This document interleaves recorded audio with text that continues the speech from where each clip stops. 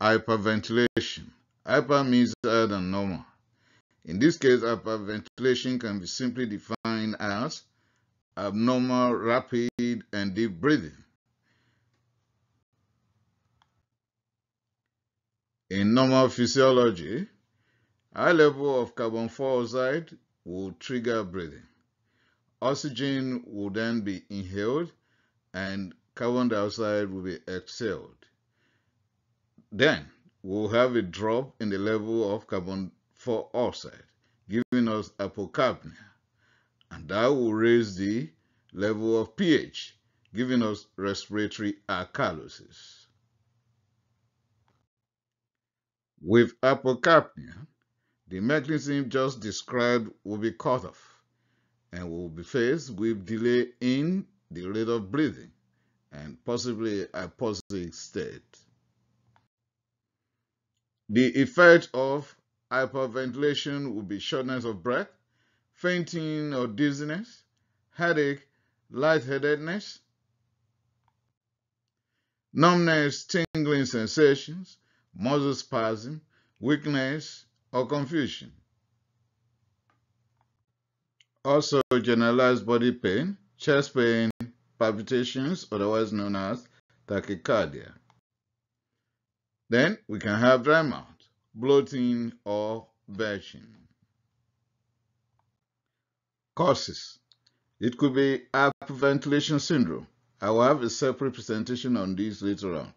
In this case, the individual will be having spontaneous episodes of hyperventilation, and each episode could last minutes to almost 1 hour. It will also abate spontaneously as well.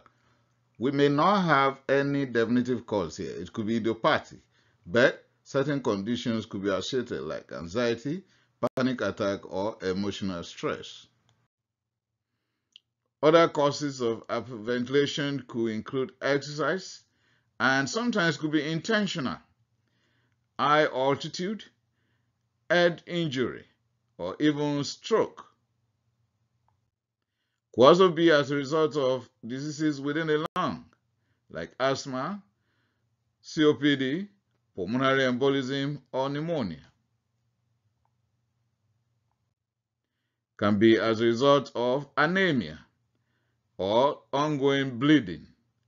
Certain medications like street drugs or aspirin could be the culprit. How do we treat? Psychotherapy, behavioral therapy, relaxation techniques, breathing exercise, regular general body exercise. And in case of anxiety or panic attack, refer appropriately. Hyperventilation could be helpful in the treatment of increased intracranial pressure, but we have to use it for a short time. There's a lot of controversy surrounding its use here. It might be helpful. At the same time, could be harmful when we use it for too long. It's going to bring down the intracranial pressure very fastly. That is useful. It will decrease the level of CO2, giving us hypocapnia, and will decrease vasodilation and also increase vasoconstriction. But it will also decrease cerebral blood flow. That is harmful, and will decrease cerebral blood volume. The decrease of all these factors will lead to decrease in brain tension, giving us increased level of relaxation within the brain.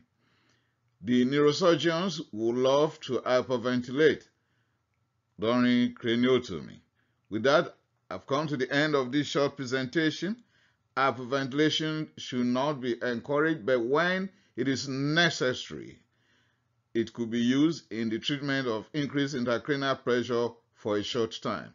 Long time on hyperventilation can be dangerous. Thanks for listening. Remember to share.